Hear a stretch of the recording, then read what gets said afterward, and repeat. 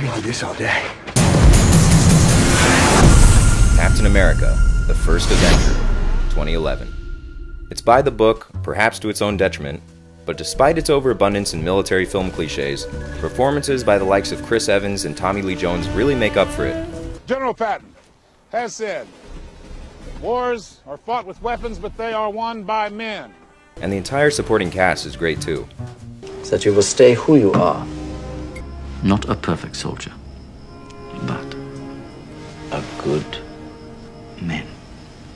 Not a ton of risks, but hey, it's higher on the list than Multiverse of Madness, so what does that tell you? Red Skull, played by the great and powerful Hugo Weaving, gets a pass for this boring villain, having already proved himself behind a cooler mask.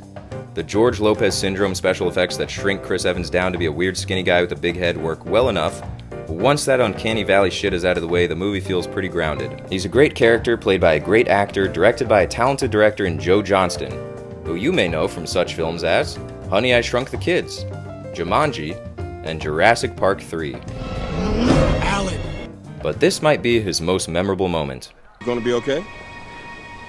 Yeah, I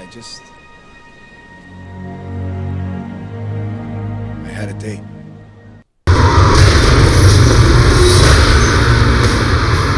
Captain America, Winter Soldier, 2014. Quite possibly the best film out of the entire series, just not my personal favorite at this time.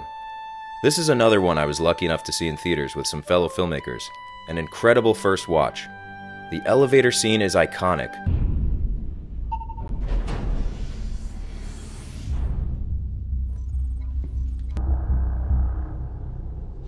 Before we get started, does anyone want to get out?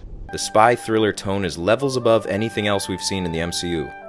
Chris Evans gives his best performance yet, and Samuel L. Jackson is the coolest we've seen him in universe, before the whole catastrophe. It's a great sequel in that it not only works well on its own, but it also makes the first movie even better by addition. It's paced perfectly, packed with great moments like... On your left. On my left. Got it. Don't say it. Don't you say it. On your left. Come on! Sam Wilson is a seamless addition to the MCU, and Clarence is perfectly cast. And Robert Redford brings class and respectability to the film as Alexander Pierce. It saved the lives of a dozen political officers, including my daughter. So you gave him a promotion. I've never had any cause to regret it. The surprise return of Bucky is handled very well, and they managed to get some nice beats in there between the two boys despite a wall of Manchurian Candidate mind control keeping them apart. This is as close to a perfect movie as there is in this stretch of 34 films, and the small nitpicks are just that. I don't love the whole trying to bang two different generations of women in the same family, but I get it.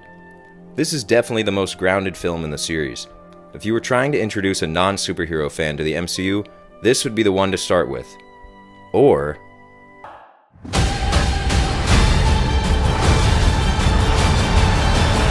Captain America, Civil War, 2016.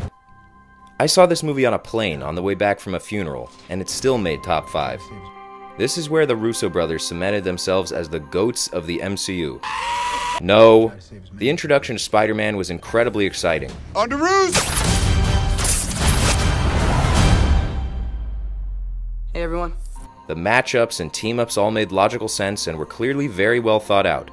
You understand both sides of the battle and why each protagonist has chosen his side. If I see a situation pointed south, I can't ignore it. Sometimes I wish I could. I think it's a perfect example of a well-executed character arc spanning across multiple movies. When we first meet Cap, sure, he's a plucky, do-good puppet for the American government, but after the events of Winter Soldier, Cap no longer trusts his government, and Tony, who traditionally has gone against Big Brother, was terrified by his failings in Age of Ultron, and now thinks the government needs to step in to keep them in check. I'm doing what has to be done to stave off something worse. You keep telling yourself that. It's the most political movie in the MCU without ever stepping into actual American politics. Whew. And to top Spider-Man, we get to meet another new MCU character and legend of the comics in Black Panther. Tell that to the dead.